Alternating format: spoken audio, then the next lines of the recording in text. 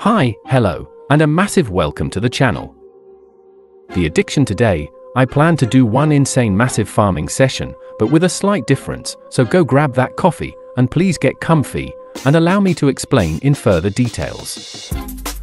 Farming in World of Warcraft for gold, we are rather spoiled for choice. We have the 10-run lockout method in dungeons and raids, open world farming, using static semi or complete AFK farming methods. Crafting and cloth shuffles, time-limited and basic vendor flips to more advanced auction and server flips, the list of options on how we can farm for gold is rather large.